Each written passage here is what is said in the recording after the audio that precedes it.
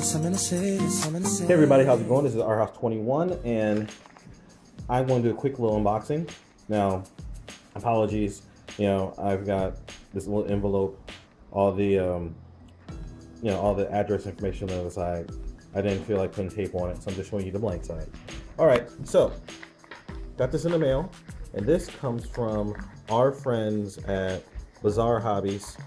They're an eBay retailer, but they sell a lot of good stuff.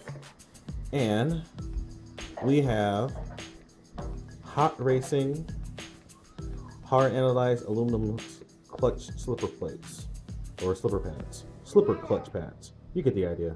But these are going in Dizzy, so the next time I get out there and run shooting for the 100 mile an hour, I shouldn't have to worry about the factory clutch pads disintegrating like one of them did on my last run.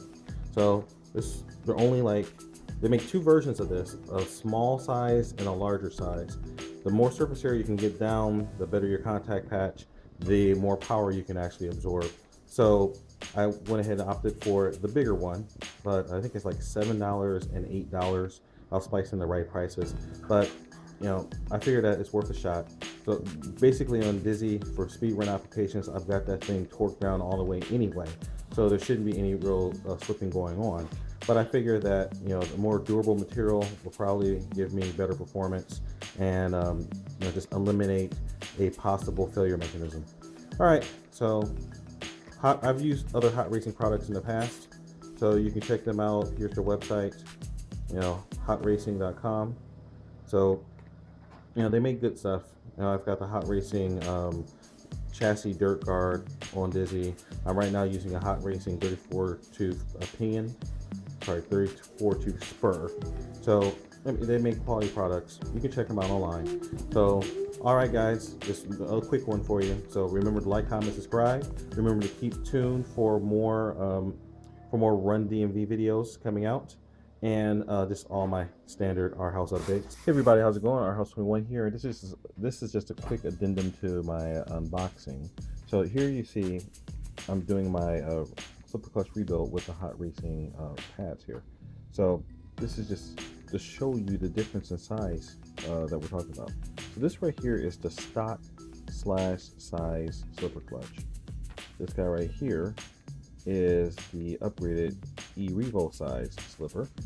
And you see the size of the pads here, which is the same on both here. And these are the extended hot racing aluminum pads. You can just see right here the difference in size there.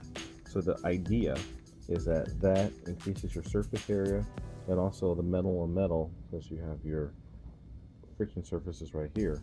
So the metal on metal contact with the friction surface, in addition with the larger surface area, will give you the ability to have more grab, so you can put more power to the ground with the slipper clutch with less wear and tear on it. So this is going in. We'll see how it performs tomorrow at the RUN DMV event, part 2, and keep posted. Hopefully this guy right here, which has been slightly modified in order to accommodate these massive gears, will do some good stuff for us.